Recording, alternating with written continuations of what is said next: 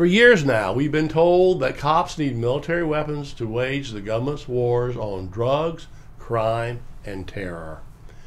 We've been told that cops need to be able to crash through doors, search vehicles, carry out roadside strip searches, shoot anyone they perceive to be a threat, and generally disregard the law whenever it suits them because they're doing it to protect their fellow Americans from danger.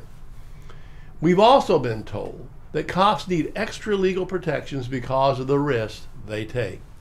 None of this is true. In the American police state, police have a tendency to shoot first and ask questions later. In fact, police don't usually need much incentive to shoot and kill members of the American public.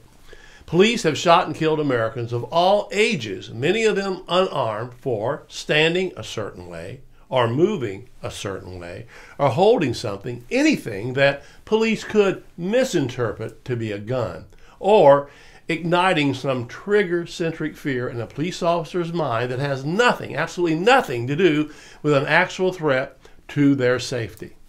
In recent years, Americans have been killed by police merely for standing in a shooting stance, holding a cell phone, behaving oddly, and holding a baseball bat, opening the front door, believe it or not, running in an aggressive manner, holding a tree branch, crawling around naked, hunching over in a so-called defensive posture, wearing dark pants and a basketball jersey, driving while deaf, being homeless, brandishing a shoehorn, holding a garden hose, and peeing outdoors. So, when police in Florida had to deal with a 19-year-old embarking on a shooting rampage inside Marjory Stoneman Douglas High School in Parkland, Florida, what did they do?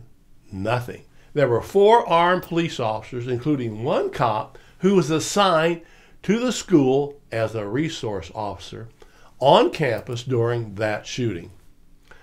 Believe it or not, all 4 cops stayed outside the school with their weapons drawn. 3 of them hid behind their police cars.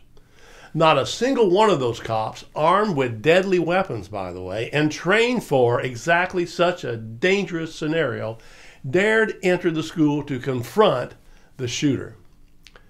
17 people, most of them teenagers, died as a result of that shooting in February 2018, while the cops opted not to intervene.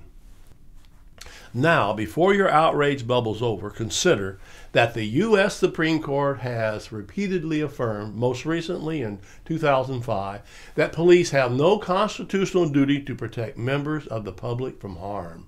Yes, you heard that correctly.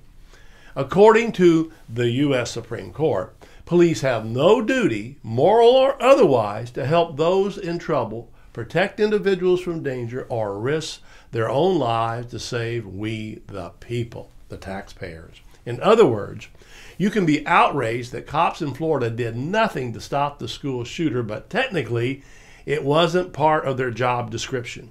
Welcome to the American police state, funded by corporate America, policed by the military-industrial complex, and empowered by politicians whose primary purpose is to remain in office.